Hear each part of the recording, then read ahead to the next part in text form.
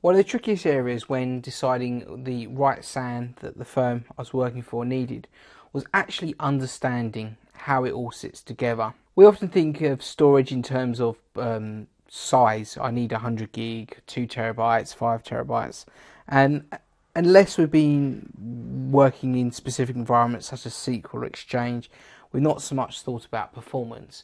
And this is generally because when we had local storage, you would typically have a RAID 5, 6 disks, just standard server stuff, and that would always be sufficient performance to carry out that one task, either Exchange or SQL. Certainly in the SMB environment where, you know, the databases weren't terabytes, we weren't data warehousing applications as simple. Of course, when we start putting this all together onto a single SAN environment, we do need to understand performance. We do need to understand what our overall requirements are. And more importantly, we do need to know how to diagnose performance issues. We will look at the diagnosing much later on once we set up the SAN in some videos on performance benchmarking and performance analysis. Right, we talk about performance. There's a lot to think about when we're talking about performance in terms of disk, and we're only talking about disk stuff here. We have to consider IOPs, input outputs per second, block size, latency, transfer rate, and random and sequential loads on the disk. What is fundamental to being good at virtualization and SANs is to understand the workload, understand what the requirements are from the different applications, understand how they fit into each of these different categories. Because when you speak to the salespeople for SANs or you look at the stats, they'll always go, oh, 1,000 IOPs, 10,000 IOPs, a million IOPs. But what you need to understand is that IOPs is not the be-all and end-all. IOPs are in fact useless without this additional information, because adjusting each of those different requirements will affect the different numbers of IOPs that the SAN can produce. And you have different workloads. Some will want sequential, but some will need random. Some will need large block sizes and some will need tiny block sizes. And so it's only when you know what all of these different workloads are, can you actually say, right, well, that's what my IOP requirement is at this latency level. Let's quickly go over some of these terms. IOPs are the number of input and output operations per second. And one of the key things to remember when we go through this video is that word seconds. Everything's done in seconds. Seconds is a huge amount of time when it comes to storage. We're only interested in milliseconds. IOPs are the number of input and outputs per second. And each one of those IOPs will have a block of data and some additional information which we effectively class as the overhead. So if we have a very large block size, we can take a lot of data with little overhead, but obviously that large data takes a longer amount of time to transfer. If we have much smaller block size, then the overhead data could almost be as much as the block size. So therefore, the block size is small, it will transfer very quickly, and it can do a lot of these because it can do, it can transfer a lot faster, but the actual amount of data that's getting transferred is not anymore because the block size is a lot smaller. So in one example, we've got large IOPs, we can get loads of IOPs through, but we're not transferring much data. And another example, we've got low IOPs, but we are transferring more data. Now the time for this to complete is called latency. So the time for the computer puts in its request for writing or reading a block of data, an IOP, is classed as latency, and it's in milliseconds. The transfer rate is obviously directly proportionate to the block size and IOP. So the number of IOPs times the block size will effectively give you the transfer rate. Then the last thing to consider is random and sequential. Random is things such as SQL databases, Exchange, where bits of data getting written all over the place. Sequential, well, that's just like streaming a file. You start at the beginning and work your way to the end. So this slide is a good example of the difference between random and sequential. When it's sequential, you've got a nice straight long road, you're beginning to the end, and you can run as fast as you possibly can, and that is the best performance you can possibly get. And an example of this is if you're transferring a large file, or you're streaming a video, or you're playing some music, or you're opening up a large graphics file. Start at the beginning, stream all the way through, fast as possible. That's a sequential access. Now if you took the same runner, same speed, but asked him to get from beginning to end, same distance, but having to go through a maze where he's constantly having to turn left and turn right and go back on himself, etc. Not be able to accelerate to the same speed you'll get with sequential. And this is effectively what random is. A random, you're going from one part of the disk to another part of the disk and back again. And this is typical of workloads such as an Exchange server or a SQL server, where it's having to gain pages of, we call it pages of information from the disk up into memory. And these workloads by nature have to be random because you don't know where on the disk you want that small piece of information from. So going back to SANs, when we are benchmarking a SAN, we're going to get very different performance statistics from copying a big sequential fast file to doing lots of little random files. And that's why we need to know what our workload is when we're comparing it to the benchmark of the SAN we're looking to purchase. So then we talk about block size. This is an example of block sizes. In this slide, we've got our lorry's got a large back and obviously can take a large amount of data. And then we've got our sports car, which has obviously only got a small boot and we can only get a little bit of data in there each time. And what we're going to say is each trip from right to left is the data being transferred to the disk and back again. And we're going to call this one IOP. Now the question is, what do we prefer? What's going to be quicker? What's going to get our data there faster? Well, let's have a look. So we've got our sports car, which is hurtling along far faster. It's doing much more IOPs, many more IOPs. But what we can actually see in terms of getting the overall file, the truck has managed to do that in a much faster time. So which is the better? What would we want? Well, this is all dependent on what we're actually doing. If we are streaming a large file, or we're downloading a file, or we're copying something, we know we're going to have to wait a couple of seconds. And actually, using a large block size and moving those chunks in much bigger block sizes is absolutely fine. But there is less IOPs. If we're using something such as Skype or some kind of voice over IP, actually voice is a very small amount of data, but we need it to get there quick because we don't want the other end having to wait a second for our voice to get transmitted there. So in that sense, actually what we want is small block size, something that moves very fast. So there's pros and cons for both of these, and we have different requirements depending on the kind of data. So initially we would say that the sports car, more IOPs. More IOPs is better, definitely, that's what we want. So you would say on paper the sports car is better, but actually the data got there quicker using the lorry, less IOPs. And this goes back to what I say, you need to understand the data that you are going to put on the SAN to understand what the requirements are. Latency. So we've spoken about transfer rates and IOPs and block sizes, and we understand how these are all related to each other. The next thing to think about is latency. Different applications respond differently to latency. Typically something like your SQL servers or your Exchange type servers, you want to keep your latency below 10 milliseconds. And that's because they're requesting lots of small bits of information and they're doing it very quickly because they're serving 200 mailboxes.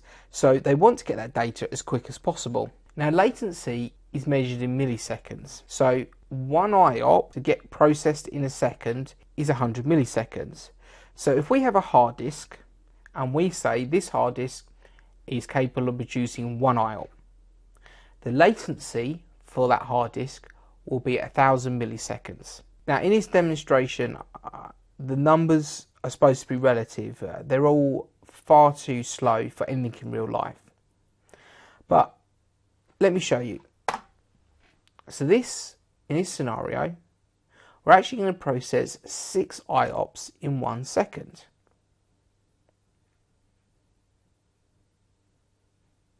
So this hard disk handles 6 IOPs a second, and its latency is an average of 166 milliseconds. That's effectively the 6 divided by 1000 milliseconds in a second. You can do 6 in a second, and because they're all evenly spread, That gives a latency of 166 milliseconds. What this is reliant on is the server never requesting data before the previous IOP has completed. In that example, I'll just show you here, the server requested some data, it was done, then it requested some more and it was done, and then it was, and in this process it's very linear. In reality, this is never going to happen. What actually is going to happen is the server is going to send its request within the second. So this is still doing 6 IOPs, but actually the data is having to queue to get served. As I said at the beginning, a second is a large amount of time. So what we can see in this table is actually the first packet arrived was still processed in 166 milliseconds, and that's fine. But while that one was being processed, the server had actually sent the next IOP along, and it was having to queue while that first one was getting processed. And ultimately, the last one that came along had to wait 899 milliseconds. So when we work this out now, this is actually 600 milliseconds that this disk is capable of producing. So when we actually saturate it fully at 6 IOPs per second, we don't get the 166 milliseconds that we saw previously. We actually get a much larger value, average value of 600 milliseconds. And that's obviously not acceptable for our situation. So the question is, well, I know I need 6 IOPs, but actually I need much less latency. That's what my application, my sizing for Exchange says. You need 6 IOPs, but you need a latency of 300 milliseconds. So how do we get around that? Well, what we do is we say to that disk, well, actually, if we halve, it may be capable of 6 IOPs, but actually we halve the number of IOPs we put through it, we can start to see that actually we bring our average latency time down to 300 milliseconds. So we've got our latency down to what we need, but we haven't got enough IOPs. So how can we solve this? Well, what we do is we add a second disk. So we've got 2 disks that are capable of doing 6 IOPs. That's what the manufacturers told us. But the latency on those 6 IOPs is way too high. So what we actually do is we split it out. We only put 3 IOPs through each disk, and as much halving our latency. So as we can still see here, we're still sending the data through. Our data's still queuing. And we're still, although we've only put 3 packets of data through each one, we're getting a total of 6 IOPs. And what we can see here is that we've now achieved 6 IOPs, and we managed to get that through in 300 milliseconds. So, by increasing the number of disks, yes, we increase the number of IOPs. But if we need to reduce our latency, we might often need to increase the number of disks beyond what the manufacturer says is its peak IOP count to take into account the overall latency. Now, I keep on about, well, you need to know your workload, etc, etc. How do you know your workload? Well, what you need to do is on your servers, whether they're already on VMware or they're physical, is you need to run performance counters, and you need to run them against the servers for a length of time to understand currently what your IOPs are, what your latency are, and what your block sizes are. Once you have all this information, and provided your servers are currently working efficiently, you can start to collate all this information together from your different servers to work out overall what you need from your SAN. Now, there's obviously software out there that can do this all for you. PlateSpin is a great application. You run this on the servers, and it works. It collates all this information together, and it works it out. However, I would strongly recommend that you still carry this out yourself so you can actually understand what each of these mean. Now, we're going to do a practical demonstration to show exactly what I've been talking about. In this demonstration, what we're going to do is I'm going to copy a large file, one large file, and see what the result is in the performance counter. And then I'm going to move a folder that's got thousands of small files in. Now, going back to what we've learned, if we move one large file, okay, we'd expect the latency to be high because we would expect there to be a large block size, because it's more efficient to move this one large file with a large block size, high latency, low IOPs, but we'd see a large transfer size. And that would be the most efficient way to get that one large file across. And then when we're moving the folder with all the small files in, we will expect there to be a lot lower latency, smaller block size, a lower transfer rate, so there's a higher IOP requirement. But what's going to happen, of course, with the smaller folder is its aim is to get those small files across as quickly as possible, because we can start making use of those individual small files immediately, whereas the large file, we can't make any use of it until the whole thing's across. So now let's go to a practical demonstration and see whether this is correct. Okay, now we can put into practice what we've been learning in the PowerPoint slides. I've got two files, one a very large single 5 gig file which represents a movie or some large graphic files, and I've got a folder which contains around 40,000 small files, which also equates to 5 gig. What we're going to do is we're going to copy them off one drive to another, and we're going to use Performance Monitor to look at various statistics. We're going to look at IOPS, latency, block size, and transfer rate. In order to do this, we're going to use Performance Monitor on Windows 2008 server. And we're going to look at the Performance Monitor. We're going to change this to Report, and we're going to add our performance counters. For this, we're going to use the physical hard disk performance counter. Okay. And we need to copy across average bytes for the drive, disks,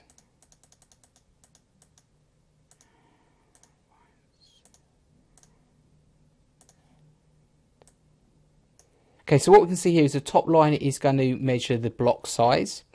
This line, disk second writes, is going to measure our latency. Our bytes per second is our transfer rate, and our writes per second is our IOPS. We select OK, we can see there is no activity on the E drive at the moment. So I'm now going to copy my large file across.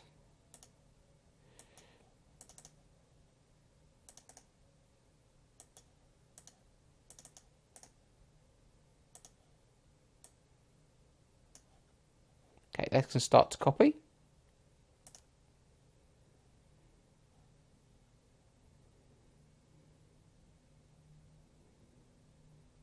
Okay, and we're going to pause the counter here.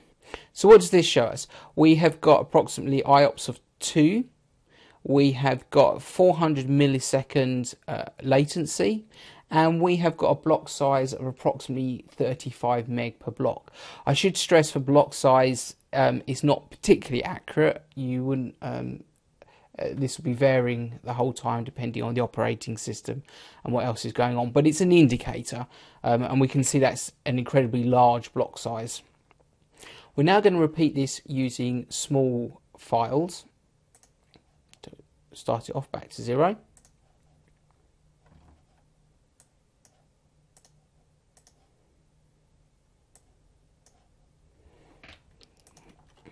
I'm just going to delete the files that are already on the system.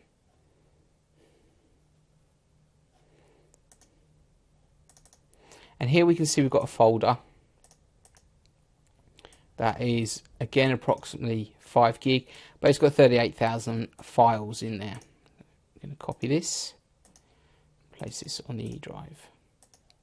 Okay.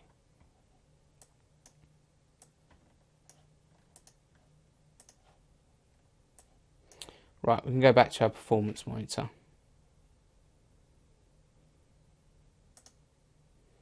Okay, I've just paused that there. Right, what we can see here is much higher levels of IOPS. We've got 91 IOPS. We've got a significantly smaller latency, down to 60 milliseconds. And we can see that we have got a block size of approximately 169 kilobytes, again significantly smaller.